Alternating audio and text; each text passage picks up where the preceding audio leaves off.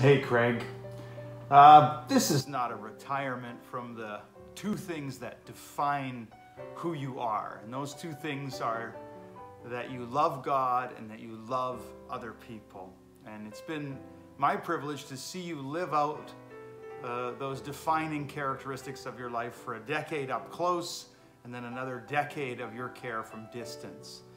And, honestly, as I look at your life, that's all that matters to you. And that's what makes you the beautiful person that you are.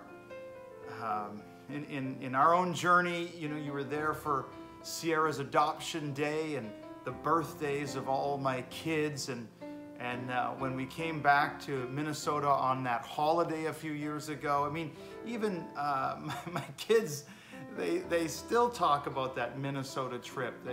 They say, Dad, if we ever move back to Minnesota, can we move in with the Muries? So I always talk about how our faith needs to show itself in being present and available and helpful for people. And you've really just evidenced that. And whether it was our French Park walks, our weekly walks, our prayer times, that time that you helped me fix my brake pads. It was such a powerful, powerful display of what it meant to love God and have that love translate into loving others.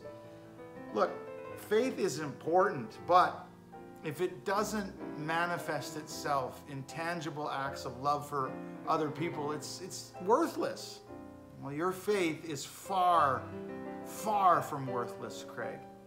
And you've been in my corner for a long time, Craig, and you've loved me enough to speak correction into my life, and I've needed correction on more than one occasion, and I thank you for that. And there's one other thing that I remember that I just have to share, and this is something that I want to emulate in my life and that I learned from you. And one time, Craig, I don't even know if you remember this, but one time we were doing a hospital visit together, and we parked, for whatever reason, at the far end of the parking garage.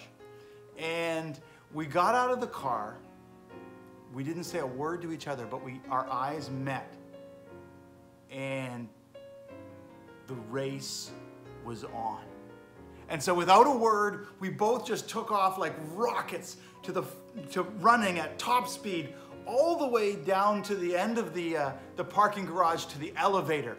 And it was like a neck and neck race. We were just giving her. I think you had a tie flapping in the breeze. And we both had to win. And I think, are you like 20 years older than I am? In any case, you were a worthy opponent that day. And we slammed into the elevator at top speeds. And we were laughing and huffing and puffing.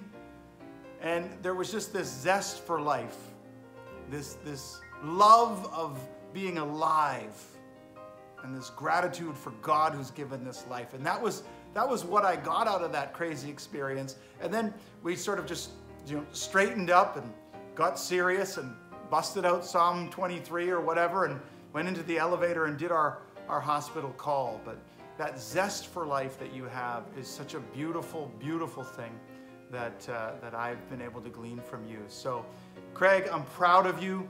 You've done well. I love you, and God bless.